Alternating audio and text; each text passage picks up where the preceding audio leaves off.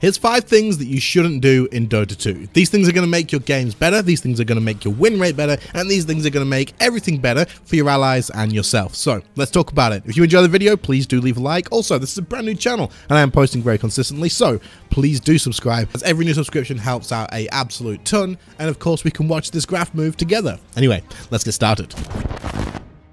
First up is something that I see a lot of carries or core players doing, and that is if you have a support with you because you're position 1 and you are harassing the enemy rather than taking last hits, you're doing something wrong. Now, there is a time and a place for harassing enemy, and there's a time and a place for trying to get kills, but if you are the position 1, your main focus in lane should be to get last hits. If you are missing last hits so that you can right click an enemy hero with your support, then you are kind of making a mistake. Your support is there harassing the enemy to get them away from you so that you can take last hits. If you are missing those, then your support may as well be farming instead. It's very often that as a support, I will be harassing the enemy and my core will come over with me and start hitting on the enemy too, just to push the enemy out of lane. And that's great, but if you miss all the gold to be able to do it, then it's not so worth it anymore. The reason certain heroes are picked for supports is because they are strong early game. Let them deal with the harass, let them push someone out of lane, and if you see a kill opportunity, then join in to help them out. If you aren't sure that you're going to get a kill, then don't miss CS for it.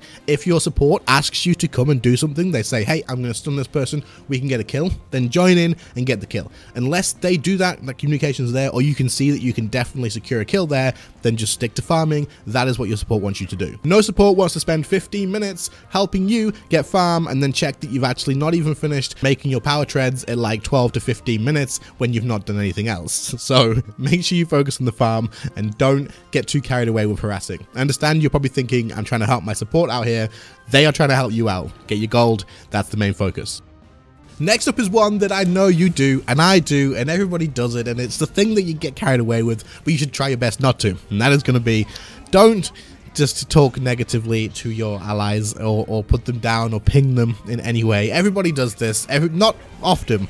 I can certainly say that I normally don't do this, but sometimes someone just does something and you look at them and you're thinking, you're a freaking bot. You have to be. I would rather have a bot. It's just, and you just have to think, this is not a good idea, okay? Do not put your allies down, no matter how bad they are, no matter how often they are dying whenever you pull the lane back for them to keep it safe because they haven't noticed that you're pulling a camp, even though that is your job as a support to keep the lane equilibrium good for them, and then they die, and they've done this 3 times in a row now, and you've even told them that you're pulling, and it's still happening. You just need to just sit back and just go, hey, look, it's all good.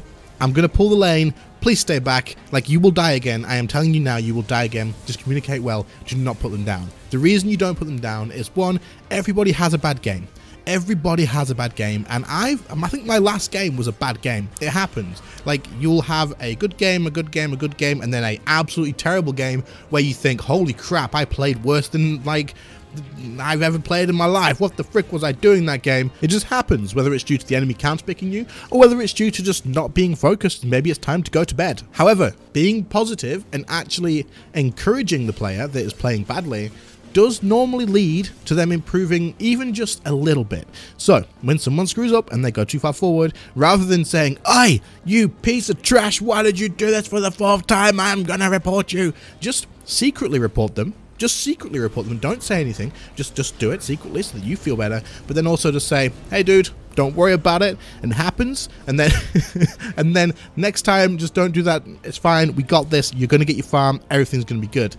Trust me, they will improve so much better because they don't feel that stress from you. They don't feel the pressure, and they're gonna focus more. If you stress at them, they're not gonna be focused. You don't have to secretly report them, by the way. But if it's gonna make you feel better, like you've done something at least, then hey, it is what it is. But yeah, don't flame your allies. All it does is lead to bad things. Next up is one I mentioned in a recent video, and I will link it in the description if you want to see the full thing. We're going to cover this very quickly. If you see your support put a ward on a high ground cliff, and they sentry it as well, and you can see the enemy have a sentry ward there, and they leave that sentry ward, don't kill it. If you're a core, if you're another support, if you're a mid laner, whatever, it doesn't matter. If your support decides to leave a sentry on a cliff, there's a good reason for it. It's because sentries don't give vision, so leave that sentry ward there. Do not kill it. If they've chosen not to, then there's a reason for that. If you kill that ward, they know you've just warded there, and they're going to come over and de-ward you. If you don't touch that ward, no one's going to walk past there and reward it because no one puts 2 sentries on a cliff. Just leave it there. It's a free ward spot unless the enemy has like a Night Stalker or something like that. I will link the full video in the description if you're a little bit confused on what I mean about this, so you can check the full thing out. But yeah, if support leaves a sentry ward on the cliff, please leave it. They know what they're doing. They're not stupid. In fact, they're like next level smart.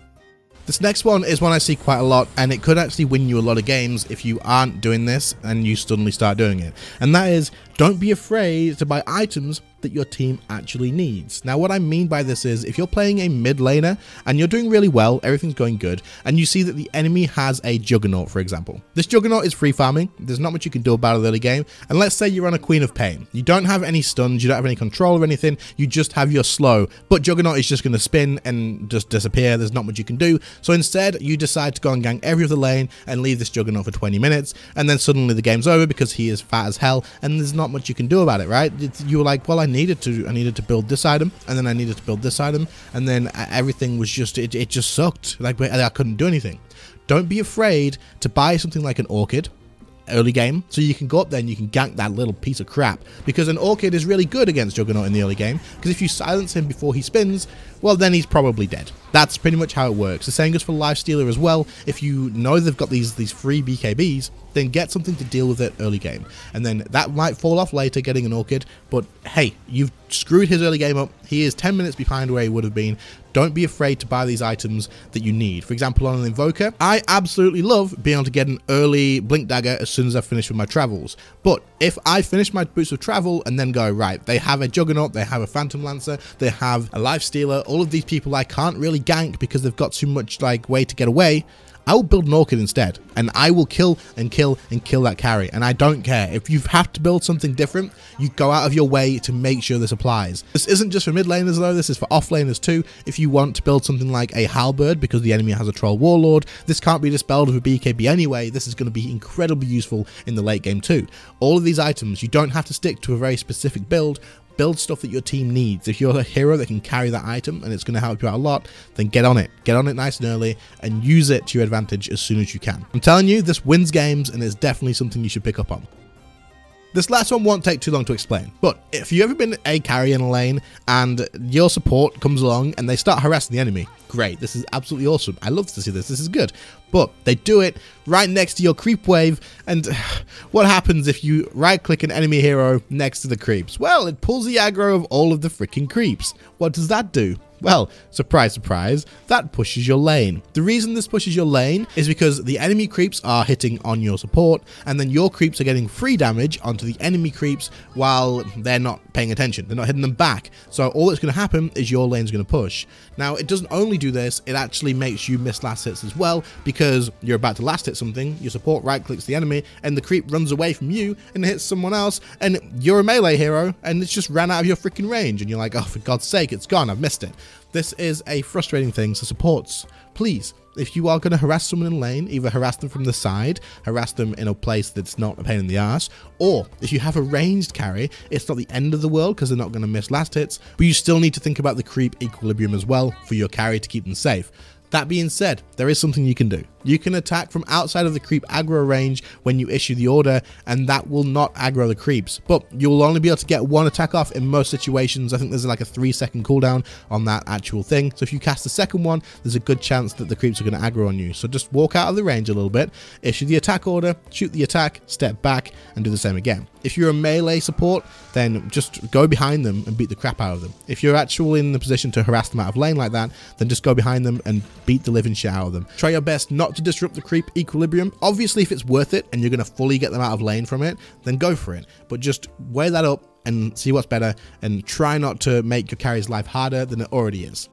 And there's 5 things that you shouldn't do in Dota 2. I have so many more things that we could talk about for this. If you want to see a part 2, let me know in the comments. Also, please do subscribe, guys, as like I said, I'll be making a lot more content like this and other things as well, along with some clips here and there when I do get them, and just many other forms of content. So please do subscribe as a brand new channel. It will help out an absolute ton. Do leave a like too to help the video get promoted more, and I'll catch you all in the next one. See you later, guys. Bye.